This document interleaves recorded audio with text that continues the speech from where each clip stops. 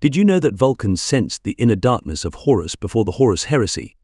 Vulkan, primarch of the salamanders and legendary craftsman, once forged the legendary Warhammer Dawnbringer.